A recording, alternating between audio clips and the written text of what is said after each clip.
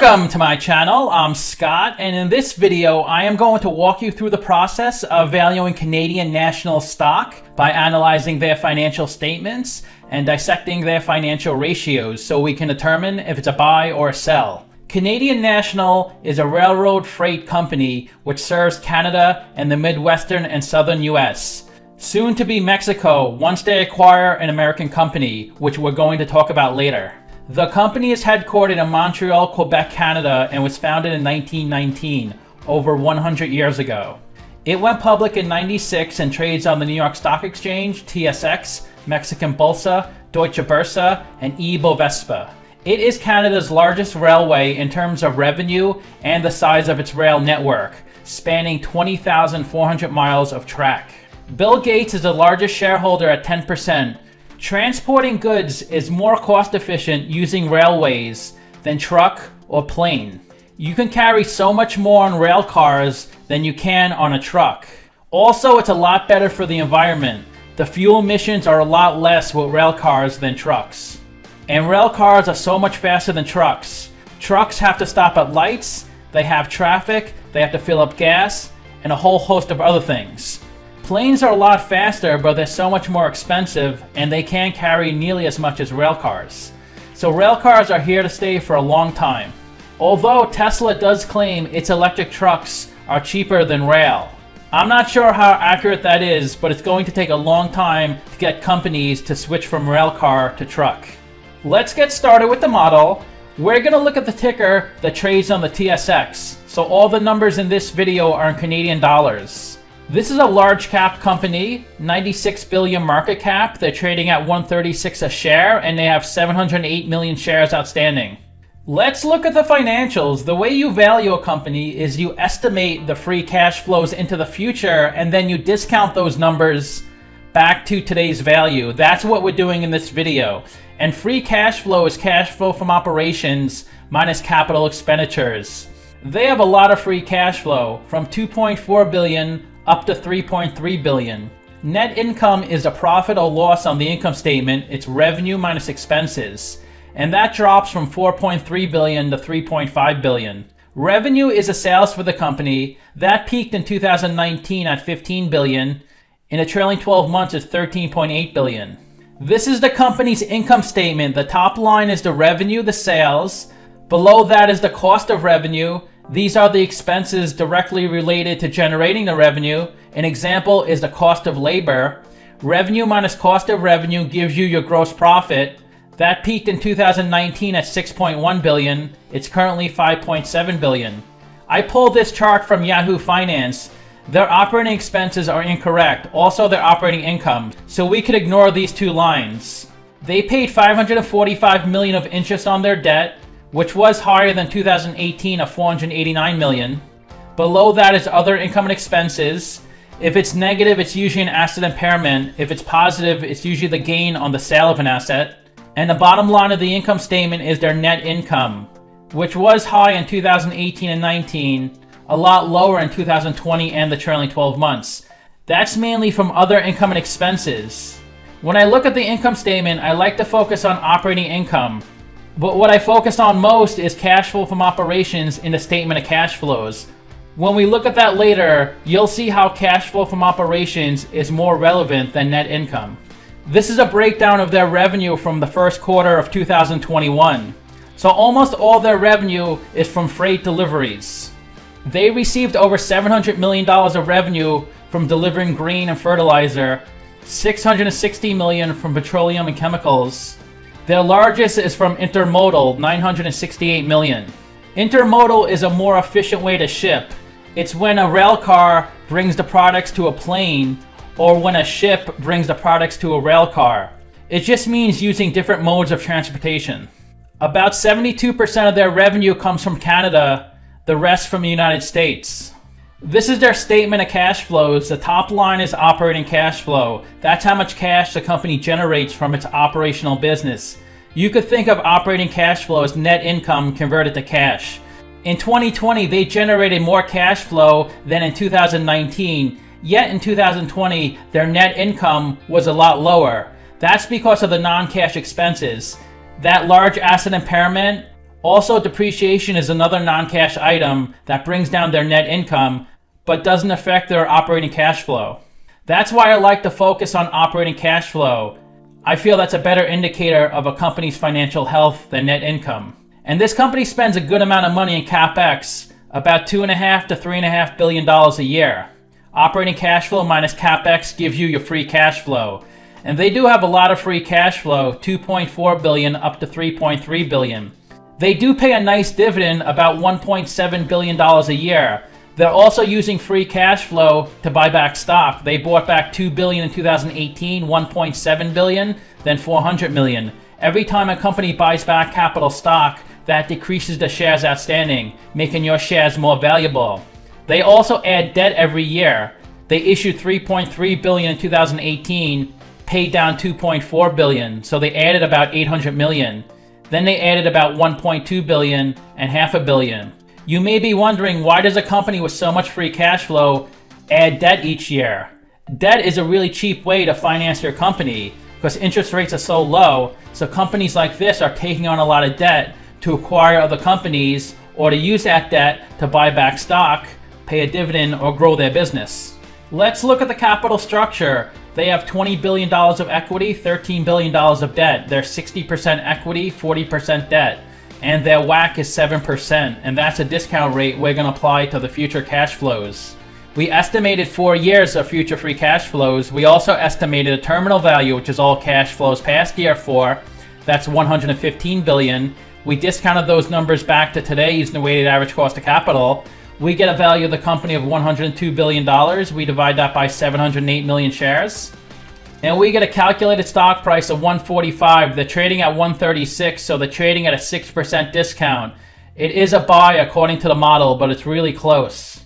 Simply Wall Street values the company at $125, so they're saying it's overvalued. They're saying it's a sell. 17 analysts priced this stock, and this is referring to the stock that trades on the New York Stock Exchange. That's trading at $112 a share, and the average price target was $124, the low was $101, the high was $146. This is a stock price since it started trading, so you can see it's pretty much only gone up over time. It went up little by little for about 10-12 years. Then for about 3 years, the stock went up a lot faster. This is a stock price the last 12 months, so it looks like a roller coaster. It was trading at about $110 a share, and then the price was driven up to about $145, and then it was up and down for a while. Then the past few months, the price really dropped. A lot of people sold off and drove the price down to $125. It has come up to $136. They pay a 1.8% dividend yield, and they raise their dividend each year. They were paying 38 cents a share in 2016. Now they're up to 62 cents. To calculate the dividend yield, you could just sum the last 4 dividend payments, take that number, and divide by the stock price. They pay out 49% of their net income and 53% of their free cash flow. And they pay a higher dividend than the industry average. The industry pays a 1.4% dividend. They're at 1.8%. And analysts are forecasting their dividend to grow to 2% in the next 3 years. And just recently, they announced they were going to acquire KCS for $34 billion. They offered 20% more than Canadian Pacific, so they really wanted this company. Each shareholder for KCS, the ticker is KSU, will receive $200 in cash and a little over 1 share of Canadian National stock. CN said this will create a safer, faster, cleaner, and stronger railway. I think the main reason they wanted to acquire this company, they wanted a larger market share in the US, and they wanted to be part of Mexico. When one company wins a bidding war, it is a good thing that you were able to acquire another company and grow your business, but that means you paid more than anyone else. Sometimes that could be a bad thing when you overpay, which I think they did in this case, but in the long term, I think they'll be fine. During an acquisition, the people that almost always benefit are the investors of the company that got acquired. This is KCS's stock price. So you can see it was trading at about $200 a share. Then when it was announced they may get acquired, their stock price was driven up to $300 a share. Because each shareholder knows it's going to receive $200 in cash and 1 share of Canadian National stock. Nothing changed with KCS from this point to this point. What I mean is that they didn't become more profitable. Between this time frame, they didn't bring in more revenue or bring in more profits. It was just announced they were going to get acquired, and the value of the company grew 50%. It's kind of like when you have a job, and if you make $50,000 a year and you want to make more, but if you stay at that job, you only get an extra $3,000 or $4,000 each year. The only way to get a big increase is to leave the job and get an offer for, say, $70,000. Your skills didn't change. You didn't become smarter. You didn't get educated overnight. You just got an offer from another company. Now your value went from $50,000 to $70,000. Same thing with a company. Nothing changed. They just got acquired by someone else, and that person is saying the value of them is higher. They have a pretty low beta, 0.63, so the stock is less volatile than the market. The stock has only gone up 11.6% in the past 52 weeks, while the S&P 500 went up 31%. You also get that 1.8% dividend, but you would have been better off investing in the S&P 500 than this company the past 52 weeks. The 52-week low was 116, the high was 149. The stock is trading above its 50-day, but below its 200-day moving average. About 1.5 million shares are traded each day on this stock. Of the 708 million shares outstanding, 606 million are on float, meaning they're available for investors like me and you to purchase. 76% of the shares are held by institutions, and under 1% of the shares are shorted. If you include dividends, in the past year, this stock has gone up 13%. Its industry went up 27% and the market 36%. In the past 3 years, this stock has performed similar to the market, but underperformed its industry by a lot. In the past 5 years, this stock is up 96%, but its industry is up 136%, the market 61%. Analysts are forecasting their earnings to grow 8%, its industry 8%, and the market 14%. Analysts are forecasting their revenue to grow 6%, similar to its industry and the market. In the past 5 years, their annual earnings are flat. Its industry is up 10%, the market is up 13%. In the past year, their earnings are down 21%, its industry is up 11%, and the market is up 15%. But remember, their earnings are only down because of that asset impairment. Their cash flow is up. If you invested $10,000 in this company 10 years ago and reinvested the dividends, you'd have $35,000 today. That's a 13% annual return. That's a great investment. The biggest shareholder is Cascade Investment at 12%. That's Bill Gates' investment firm. The second biggest is MFS, one of the oldest asset managers in the world. This company is credited with pioneering the mutual fund.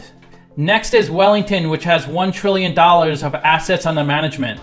The next is Vanguard, the largest mutual fund with $6 trillion of assets under management. Then you have the Children's Investment Fund, which is a hedge fund in London. They focus on improving the lives of children living in poverty in undeveloped countries. It is one of the largest charities in the UK. Let's look at their financial ratios. The average PE in the market's 33, the median is 22. PE is stock price over earnings per share. To calculate earnings per share, that's net income over shares outstanding. They're at 27.3, so investors are paying $27 for $1 of earnings, which is between the market median and average, but value investors like to see a PE below 15. Their price to sales is 7.0, also between the market median and average. Price to book is 4.8. Their return on invested capital is 12.1%. It's good to see when you invest in a company, their ROIC is greater than their WACC, and it's graded by 5%. Their interest coverage ratio is 9.6, so they can cover the interest payments on their debt 9.5 times. They have a good ROE at 17.7%, much bigger than the market median average. They have a good current ratio at 1.2, so they can cover their current liabilities with their current assets. And their current assets are $500 million of cash, $1.2 billion of receivables, and $600 million of inventory. They do seem to be well capitalized. They had $3.3 billion of free cash flow in the trailing 12 months, $500 million of working capital. Working capital is current assets minus current liabilities, and they paid over $1.7 billion of dividend payments. So they have over $2 billion of funding. The best way to look at ratios is to compare them to companies in the same industry. I've done videos on Canadian Pacific, National Express, and Freight Car America, all in the same industry as CN, And if CN has a number in red, they're worse than the average. If they have a number in blue, they're better than the average. So they're worse in all the price multiples, but they're pretty close in PE and price to book. But the two companies with an amazing price to sales of below 1 have negative earnings. So it doesn't mean much if you could bring in all the sales in the world, but you have so much expenses that you have negative earnings, which these two companies do. They have a good current ratio, 1.2. Their ROE is 18%, which is worse than Canadian Pacific. They're lowest in debt of all four companies, and they're the biggest company on this list at 96 billion market cap.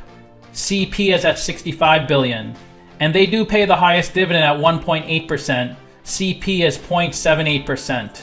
So to summarize, I have them trading at a 6% discount, but I think this stock is a really good long-term hold.